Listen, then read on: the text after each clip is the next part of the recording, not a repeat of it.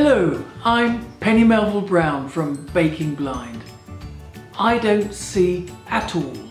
I can't even tell whether it's light or dark. But I don't let anything stop me from getting the very best out of life, as you can see from all the videos of me cooking around the globe. This was a really exciting day with Aboriginal chef Fred. He showed us what a wealth of food there is out there, hidden in the Australian bush.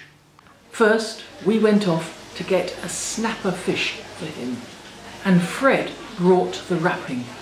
It was a real delight to meet him. Fred, what is this? This is a gourmet lily leaf. And it's amazing, and it's really succulent. Oh yeah. And how are we going to use this? We're going to use this when we wrap the fish up. Because if I wrap the fish in paper bark, straight on the fish, it's going to stick to the skin when it's cooking. Yeah. So we use this like a bit of a baking paper, Aboriginal baking paper. Yeah, and it's also got the shape. Do we lay the fish along here? We certainly can. So that makes it nice and neat, and then it's easier to wrap. Easier to wrap. Neater to cross. So that will that help us tie it? Exactly right. How did you know? This is the paper bark, Fred. Sure is, yeah. We're going to soak it in some water down here. Yeah, about 10 minutes you think? About 10 minutes, 20 minutes. And you were saying it's pretty waterproof? It is, it is. So, that's why we've got to soak it. Yeah. If you can use it for thatchings on roofs and stuff like that as well, because it is really waterproof. You got this paper bark from where? Off the tree. But you said it was near some, or was it the paper bark or the leaves? Yeah, no, the paper bark. Got it from some steelworks? No, that was the... Got it up in Wollongong, near the steelworks there, so it's going to have that extra smoky flavour through it. Look, I've just put a weight on that, so it keeps it underwater. And we'll leave that for like 10-15 minutes. Because you can imagine, if we put this dry paper bark on the fire, it's just going to catch on fire, isn't it? Yeah. So that's why we soak it.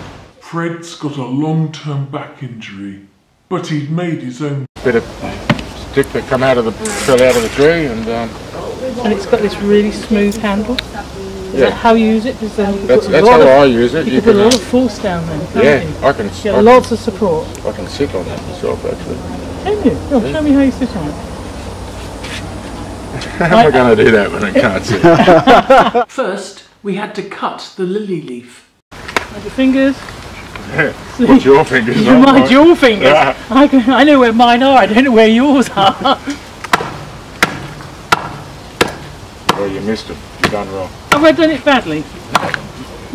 How was that? Spot on. Have a smell. That's lemony. Yeah. Is that lemon myrtle? Sure is. Yeah. Now grind the leaf up a bit. Try to get those. Yeah. Get the oils out of it. Yeah. Give it a good scrunch up. Oh, I'm chewing it. And then have a smell. I'm chewing it. It's amazing, eh? What else would you use that for? Well, I'm going to put it in some fish. Yeah. You can use it for anything that you use lemon for. And we're going to put this probably in the cavity of the fish? Yep, just like a lemon. Just like a lemon. Fred, tell me what we've laid out here. Okay, we've got our nice snapper here. Yep. We've got the paper bark laid underneath and the gourmet lily leaves. And I'm going to put this lemon myrtle inside the fish cavity. Yep. We're going to roll those over. Yep, you got it? Roll them over. Just tie it up like normal. Any special knot? No, the one that does up. The one that does up, yeah. That's for sure. So hopefully we've got most of it all wrapped up so that none of it, all that smoke's going to stay inside and the moisture. Right, so we're going to toss this on the barbecue? No, put this on the barbecue now. Yeah. Half an hour? Yeah, about half an hour. And we had some excited guests waiting for their fish lunch. And while we were waiting, Fred showed me a bush plant that makes catching fish really easy. This is a wattle tree. Yep. Now there's plenty of different varieties around. And one of the varieties, possibly not this one, you can grind the leaves up, and if you've got a fish pond or in a fish trap out in the river where all the fish are gathered, then you can drop some of this stuff in the Yeah. water, and it takes the oxygen out of the water. So then the fish all float to the surface. Dead. No, not dead. Well, it's not a poison, but It just takes the oxygen. takes the oxygen out of the water, yeah. How fascinating. We checked the fish, the wrappings were doing their job. It was a hot job getting that parcel to the table, ready to dish up. Oh wow.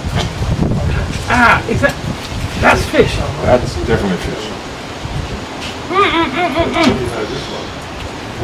That is delicious. It is moist, beautifully cooked. Fred, this is our finished dish. And it was snapper cooked in paper bark. And Guyamea lily leaves. And it's just come out beautiful.